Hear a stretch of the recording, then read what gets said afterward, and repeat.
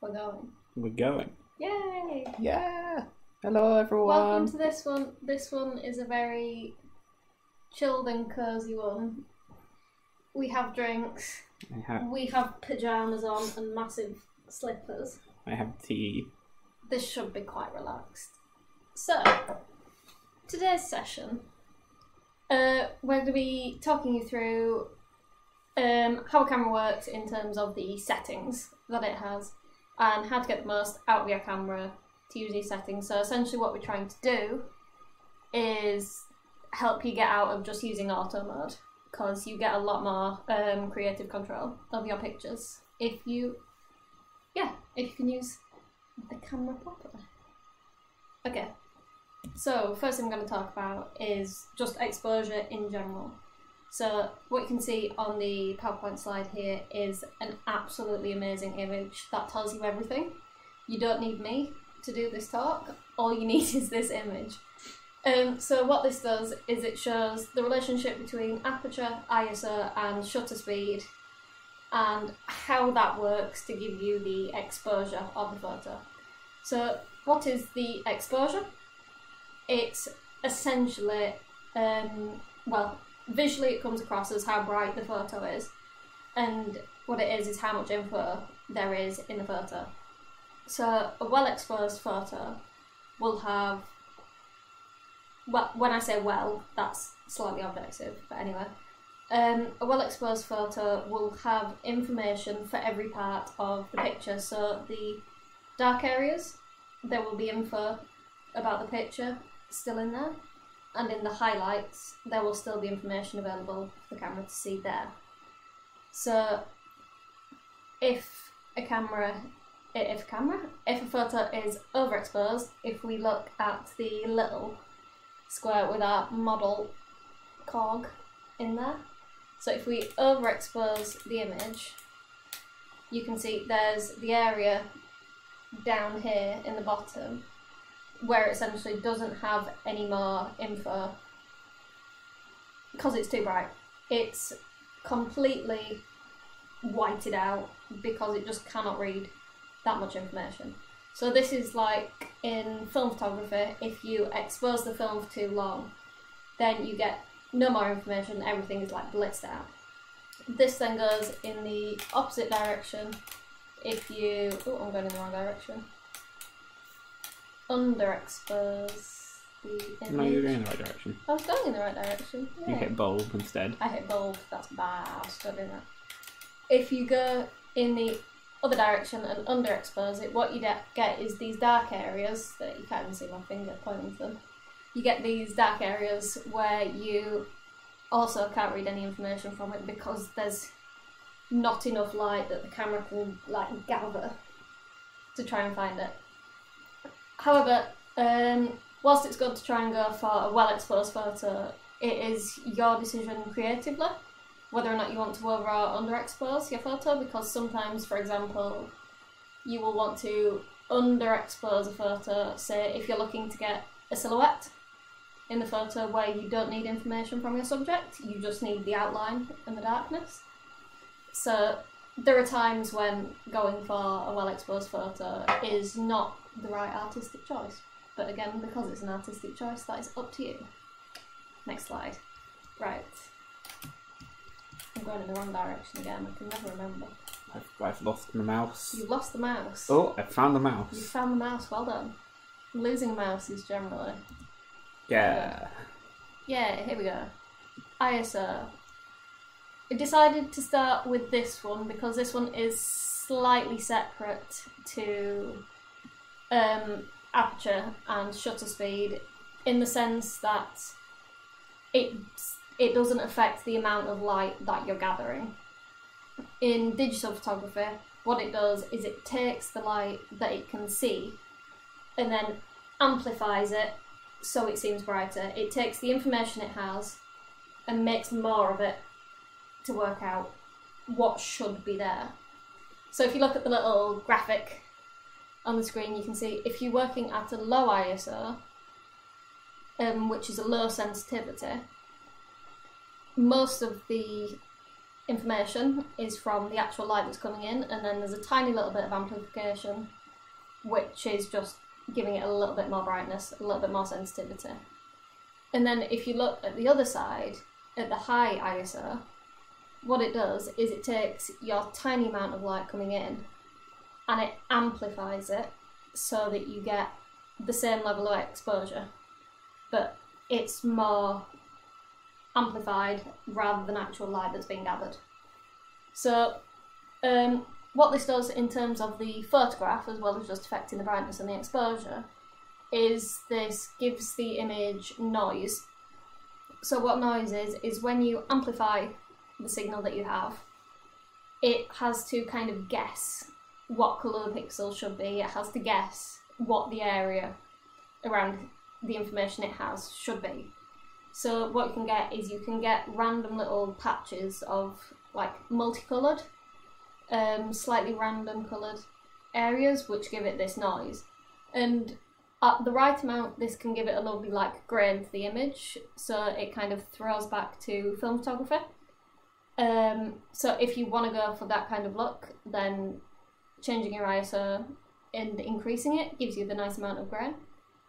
But you've got to be careful, because if you take it too far, then your photo just looks a bit dodgy. So I will give you an example here. So if we look here, I'm going to change the ISO all the way down to 100 and just mess about with the settings a little bit so we can take a photo. So we have just a quick photo there, and I will take another one where I'm going to increase the ISO way up. So this is going to go all the way up to 6,400. Wow, that's bright. So we'll then turn it this way. There are better ways to do this, but oh well. Needs must. Yeah, you never make things easy. That's too easy. Okay, and then we'll take a photo here. So then, once that is taken, it takes its time to load. We will press go, and we'll have a look at these two images side by side, so you can see the difference between a high and a low ISO. So right there, we're back to whee! There. So look at the image. So this one has the incredibly high ISO. I've gone in the wrong direction again. So if we zoom in there, you can see there's like random patches of colour, and that's the noise from the amplification. And if we zoom back out and go to the photo here, which has a really low ISO, you can see there's next to none of that there, because it hasn't needed to amplify it. So ISO is really great to control when you want to give the photo just like a little bit of grain, a little bit of an oldie-worldy feel. And it's good for helping change your level of brightness when you can't adjust your aperture or your shutter speed. So the last thing to note about ISO is that doubling your ISO changes the amount of light coming in by doubling it as well. So you double the ISO, you double the amount of light coming in. And if you double the amount of light coming in, that's called increasing the amount of light by one stop. So remember that. We'll come back to this in the next bit. May I have the next slide, please? You may. We need to invest in one of those like clickers. We do. Although that will put you out of a job. I would. I need the tech man job. Tech man. Shutter speed. New. As the car on the graph goes, I say car. I say new. That's how it works. Okay, so shutter speed, as I spoke about in the anatomy of a camera session, which is now on YouTube. Like, this is on YouTube, so you should go watch it after this. So what this does is it controls the amount of time that your sensor is exposed for. So if you expose the sensor for a long amount of time, more light is gathered because it's got more time to gather it. And if you have a really quick shutter speed, then it doesn't have much time to gather it at all. So as you can see on the little diagram here, what it does is allow you to freeze different things in motion. So for fast shutter speeds, you can use this for things such as sport, where you need to freeze an instant very quickly and you need to do it without getting any blur.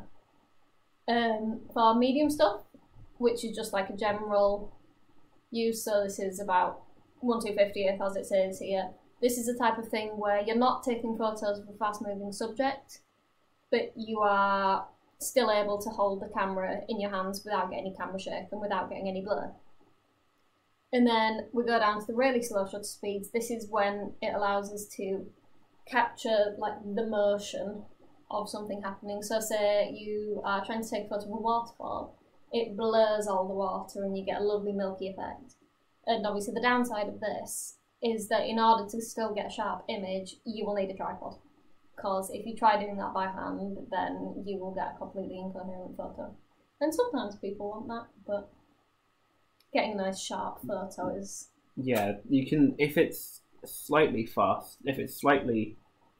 but not too fast, you can actually pull your camera against your neck strap to hold it a little bit. Yeah, so there are ways you can get around it, and also your camera's anti-shake is generally pretty good. I wouldn't rely on it solely, but it's generally quite good at its job.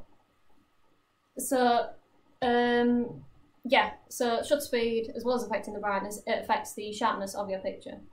So we're going to demonstrate here with the lights in the background. So I'm going to need you to stand up and go shake the background. Yeah, I see. Do I have to throw something across shot or something? You've got to shake it. Shake the background. Shake the background. The lovely bokeh background that you can see how to set up on another one that's on YouTube. Yeah, right. So you don't have to go far yet, but I appreciate the effort. I'm changing the settings. Okay, so we're going to go drop down to ISO 200, so that's a reasonable ISO to not get too much noise. We're gonna go to an incredibly fast shutter speed and then drop down the F number so we can actually see what's happening. And obviously, because it's still really dark, we'll have to bump the ISO up a little bit more. But what we have is we have 1/250th shutter speed. So if we go click, oh, you've stopped now. So you can see here that it kind of do I need to shake more vigorously? No, it's just taking its time as it does. So if we zoom in here, you can see the lights in the background have a little bit of a blur, but not too much. So now we're going to push it even further. So we're going to make it even faster and increase the ISO again, just so we can see what's going on properly. And if we do a very quick snap, so then what we'll be able to see on this picture, when it loads, it takes its time, is that the lights are not quite as blurred in the background. So they're blurred because the F number is very small to get enough light in, but it's not blurred because of the motion compared to the previous picture. I'm gonna have to get you to do it again. I need another one. Mm-hmm. Okay. So yeah, on this one you can see the slight motion as opposed to the blur. And then the last one we're gonna do is we're gonna take the shutter speed all the way down as low as we can get it. Drop the ISO down very far so it's not completely blown out. Same with increasing F number. And here we go again. So this is going to take for... I may have made a mistake here. You have. We're going to be standing here for... There we go. There we go. That was longer than intended. But as you can see, you get loads of motion in the background. Because it's taking for a long time. So shutter speed is fantastic for you to decide how much motion you want in picture. That's really cool. It does look really cool. That looks really cool. It looks really cool, especially with it frozen in the front. Yeah. So yeah, shutter speed, I would advise picking your shutter speed based entirely upon the subject and what you want from it. If you're wanting to take a photo of like dogs, which run really fast. They do, they are speedy boys. They are speedy, they zoom. get your shutter speed really fast. If you want to take a photo of something that doesn't move, get it down to a relatively low shutter speed and turn your ISO all the way down so you get a nice smooth image as opposed to anything blurry. And then if you want to blur scenes together like clouds or waterfalls. Yes, waterfalls look absolutely beautiful with a really long shutter speed. It goes really milky and beautiful. And we'll have to put an example up at some point because it's great. Stars, the longest time you can. Stars, yeah. Astrophotography as a whole on the ball game. Ryan will do a session about this at some point. Yeah. So quickly before we move on to the next bit, going back to the number of stops that shutter speed affects, if you half the time that the camera has to collect light, if you half the shutter speed, it will half the light let in, so you will drop it down by 1 stop. And if you double the amount of time, you double the shutter speed, it will double the amount of light let in, so you will move up 1 stop. So it all works by doubling and halving. So you can kind of get used to, if you change your ISO by 1 stop, you know you need to change your shutter speed by 1 stop to even it out and then back at the same exposure you started on. So I hope you're all taking notes from this. It will be on the quiz. It was on the quiz last year, actually. Yes. So it will be on the quiz. Take notes. We're doing an exam after this. So the next one and the last of like the main settings is aperture, also known as f-stop, f-number. I would think of some more, but I can't think of any. So we deal with that. So f-stop. So if you want more of an in-depth explanation of f-stop, then see my previous video on the anatomy of a camera. It will probably be linked in the description of this one. Yeah, it'd be useful to link it in the description. It would be. Yeah. So this one, like everything else, as well as just affecting the brightness of the image, the exposure of the image, this one affects the depth of field. This is my favourite one to use, just because it can change the photo by so much. So we'll have a look here. We'll go back to shooting. So where we are now is, we'll start on a high f-stop because we're already there. So we're going to take a photo here. High f-stop. So what we can see here is that when it takes, what we will see after the photo's finished taking is that everything within this photo is pretty much in focus. So we zoom in. When it loads, it takes ages. So you can see our beautiful cog is in focus. The candle behind it that has gone out is also in focus. And the fairy lights too are also in focus. So you've got a very, very large depth of field, which as you can see on the diagram is high ISO. High ISO, it's not ISO. High aperture, high f-stop. Then you get a massive depth of... I'm having a moment here. You are? You okay? I'm having, yeah. Okay. I just need to pause. A bit behind the scenes, it is 2 AM currently. Shh. It's fine. It's fine. We're just having a time. We're just vibing. It's fine. It's fine. Okay. So, massive depth of field. Everything within that field is in focus. There we go. I finally got that. So now we're going to go the other way again. So we're going to drop it down as low as we possibly can to f2.8. As you can see, the camera is shouting at me because that is massively, massively, massively overexposed. So just to calm it down, I will move it back in. And there we go, I'll take this photo here. So what we should be able to see here after it focuses on lovely cog. It just took two. Interesting. Did not expect that. It's doing things. Oh, I clicked off it before it clicked because I thought.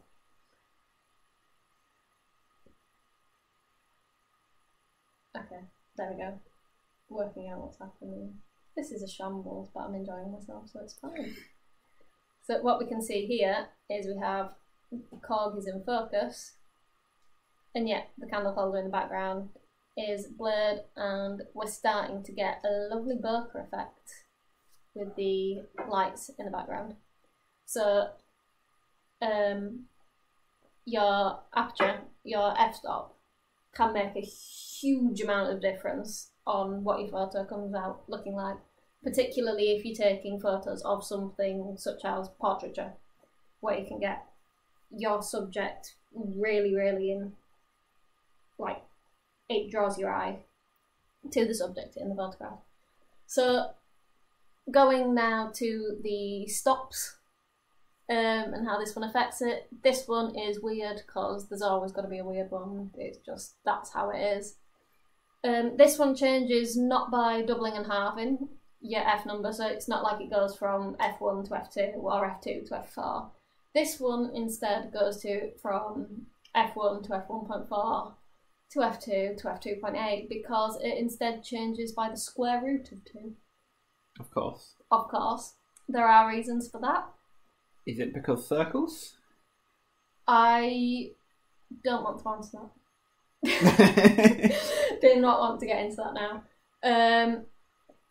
But yeah, this changes by the square root of 2. So if you look on your camera, it generally goes, so we'll say from f1.4 to f1.6 to f1.8 to f2. So it generally goes up in a third of a stop on your camera. And it's the same with shutter speeds, actually. You can generally change your exposure by a third of a stop by changing just one setting. So yeah, aperture.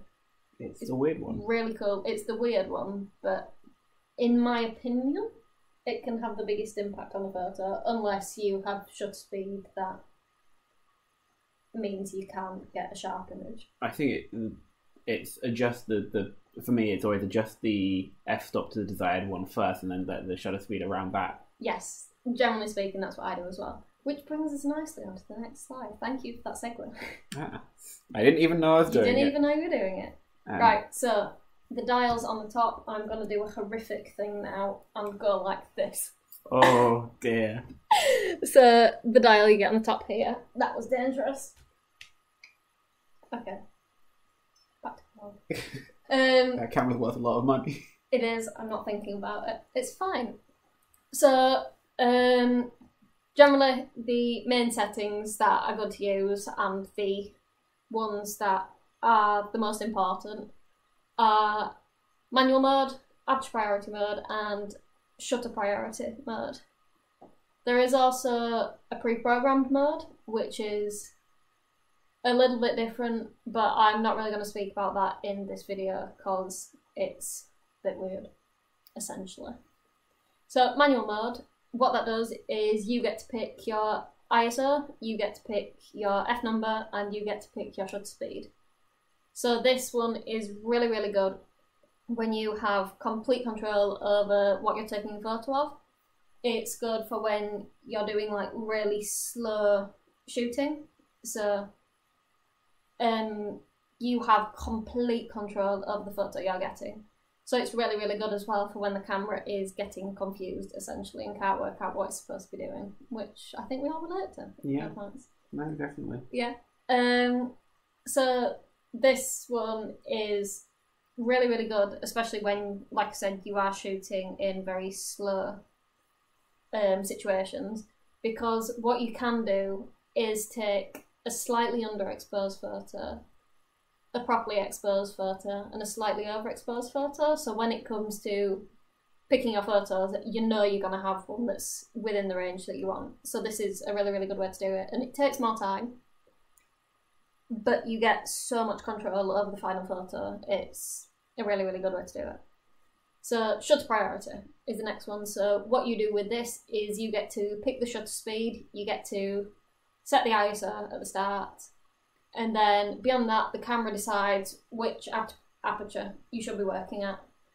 So this one is really good for when you are doing something such as sports photography, where you know you're going to have to freeze a moment and you're going to have to freeze it quickly to avoid getting any blur.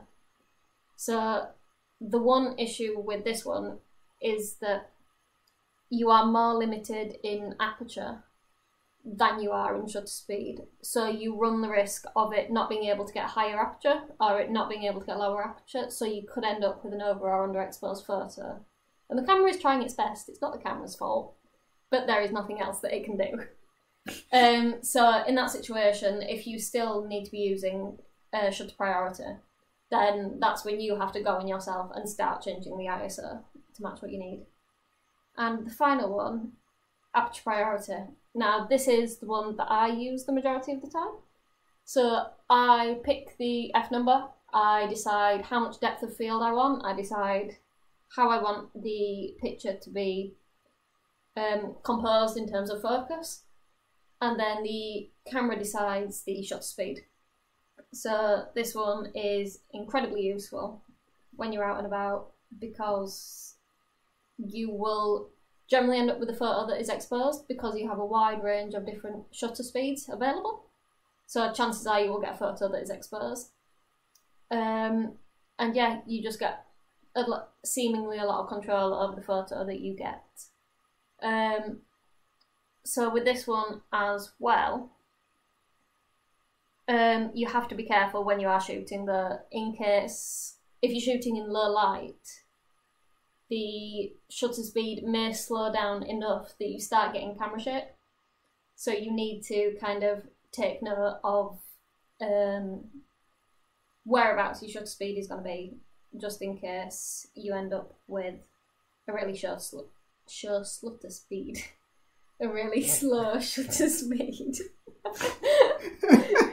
You end up with a really slow shutter speed, and you end up with a really blurry picture, because at the end of the day, getting a sharp picture is obviously one of the main things you want from a photo, is that the photo itself is actually in focus.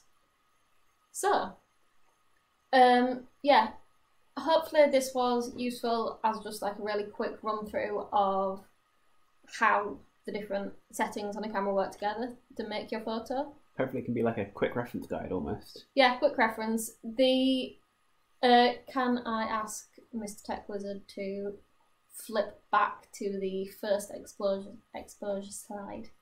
Yeah. With the triangle. With the triangle. That's just gonna be the triangle. Go back, because now that we've been through it all, I want to look at the triangle again, because it literally tells you everything. This is just going to be the thumbnail for the video, and yeah, you won't even need to do the video. If you need to know, this is what you need to look at. So it can tell you whether high or low ISO, aperture and shutter speed will bring in more or less light, and it will also tell you the effect it will have in your photo, such as changing the sharpness, changing the depth of field, or changing the amount of grain. This triangle is beautiful, and I love it more than anything in this world. And on that note, I should probably end this session and go to bed. Probably both should, shouldn't we? Thanks, guys. Thank you. That was fun. Thank you for coming and watching. And hopefully this is nice and... Hopefully it'll be fine. Yeah. It'll be alright. Yeah. It'll be alright. Yeah. Laters. See ya.